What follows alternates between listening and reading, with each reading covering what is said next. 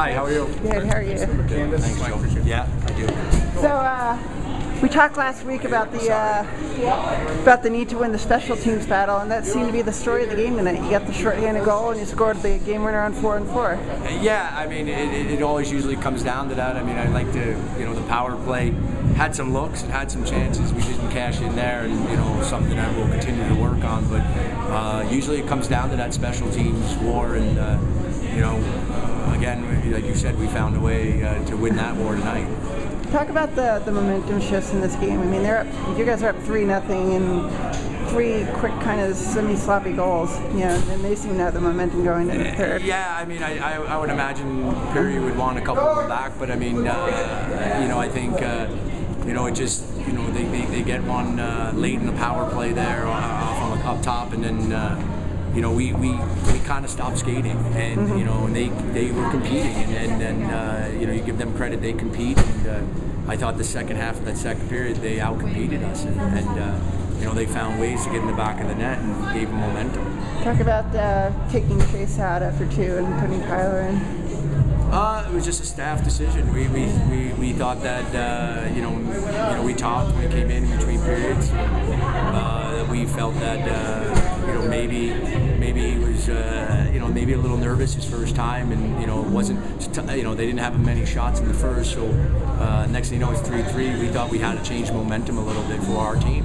It's a team game, and not that we believe in him and we know he's going to be fine. It's a process too.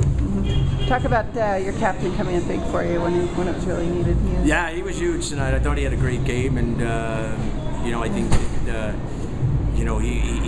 there was a TV timeout there, and he had a lot to say to the players, and you like to see that in your leadership, and I got a lot of respect for him, and he's growing into a fine young captain right now.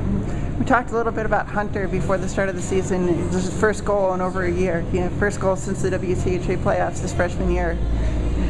Well, you know what? It was a great goal, and he had a lot of chances last night, and we were talking to him about being a power forward and using his body and taking things wide, and and going to the net with it. He does have some skill, and and he's a big body, so we're trying to tell him and giving him an identity of what he really should be in our mind, to this team and to his career, and we felt that it's a power forward. It's the guy driving wide and really leaning in and going to the net, and because he can shoot it and he's got some hands. Were you happy with the way your guys drove the net tonight, or is that still going to be a work in progress? Well, it's always a work in progress. But I mean, we put another 45 shots or 44 shots on them. I think we're getting around the net. There's always room for improvement for sure.